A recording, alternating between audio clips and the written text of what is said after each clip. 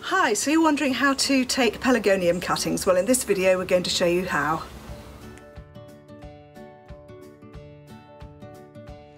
Hi, we're John Horsey Horticulture, helping you develop your gardening skills by bringing you weekly tutorials just like this one. So if you're new here, do consider subscribing, and if you'd like to download a free guide to monthly tasks in the garden, the link is in the description below. Okay, today we're going to look at these pelargoniums. You've probably heard them called geraniums, and that's what they were called for many, many years, but now we call them zonal pelargoniums. They've been out all summer, they've done really quite well, but now they're looking a bit leggy. And we know that if we have a hard frost, we're going to lose them.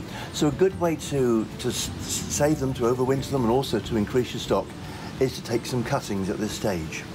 So we're going to take these back to just below a node. Not so important now, we'll be in a minute, but there's a shoot coming there, so we go across to there. There we are, that's a nice clean cut. And then we'll use that for a cutting in a minute. This one here is much easier to do, because you can actually cut back to a cut there. So we'll take that one off, and already the plant's looking better, isn't it? And we go down to a cutting there. All right, so that's the plant as it is. Now we can risk that and leave it out over winter if we want to. Put it into a sheltered spot is probably the best thing. Before we start, we've got to get a good compost for these plants. Now what you want is something which will drain well but hold moisture. It's what you call a well-drained but moisture-retentive compost. It's difficult to say and difficult to get to right sometimes. The traditional way of rooting cuttings is to use 50-50 peat and coarse sand. So there's our pot of peat, and then we need a pot of sand. Now the sand has to be coarse sand. That means it's got different sized particles in it. If you look at that, you can see it's all different sizes.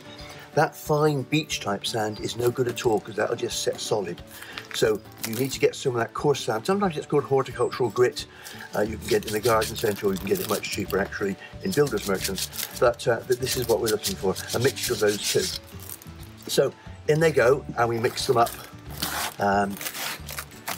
Something satisfying about doing it by hand. Keep turning it until you find it's a nice uniform colour, till all the different bits are well mixed in, and then you've got a really nice mixture there to use. Okay, so here we are.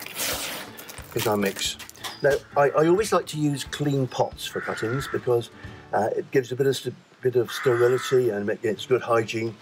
So here I've got a nice clean pot which I'm going to use, and I fill it up to about to the rim.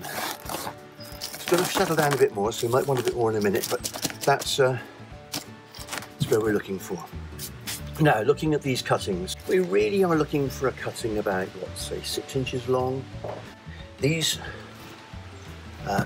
bigger leaves will actually cut pieces off to make them nice and well, so we don't lose too much moisture when it's potted on. So those are cut off. Actually, I'm going to take that one off now. There's a nice little cutting. Now, it's important to cut below a node. Now, a node, these are the points here along the stem where the leaves came off. Now, where the leaves came off, there's a concentration of the cambium, the important part of the plant which actually produces roots. So what we're going to do is to cut this just below a node, so that we'll have a higher concentration of cambium, because that's where the junction was. When we took cutting, we used the secateurs. These are quite sharp. I keep them very sharp. That was quite enough to clean cut on there. But when we come to putting the cutting into the compost, we want it to heal very quickly. And the cleaner the cut is, the better it will heal.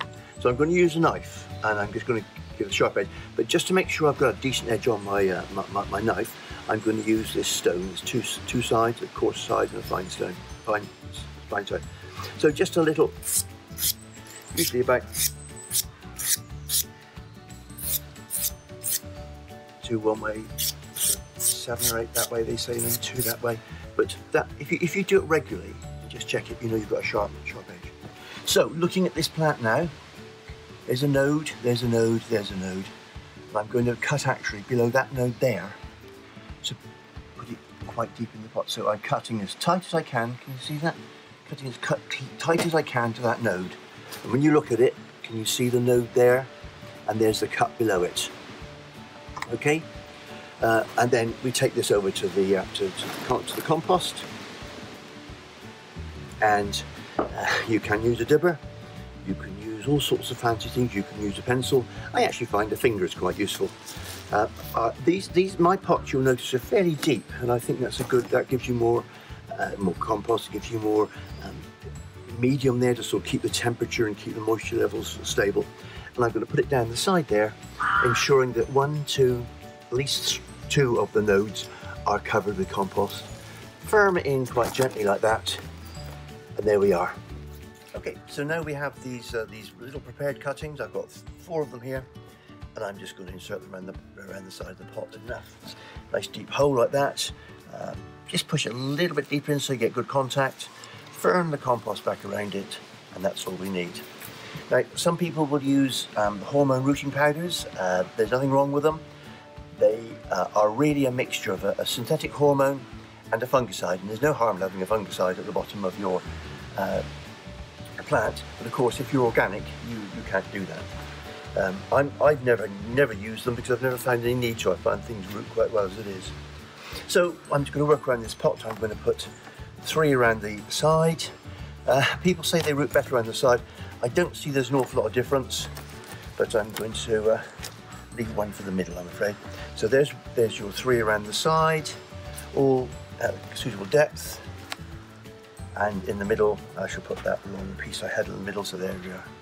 Goes down through there, firm that up, and there are our cuttings. Now, these will need a good watering. Once they've watered, I will put a plastic bag over them or put them in a still atmosphere so we don't lose too much moisture. And then just keep an eye on them. Obviously, they'll need to be kept frost-free. If you can give them a little bit of warmth, they'll root much quicker. But generally, over the winter, they will root, and then they'll be ready to pot on in the spring, and you can then grow them on for your plants for next year. Nice, easy way of getting 4 plants from 1. Also, are there any struggles you're having in the garden that we can help you with? Do let us know if there are any videos you would like to see. So if you are new here and you haven't subscribed and you've appreciated this video, do consider subscribing.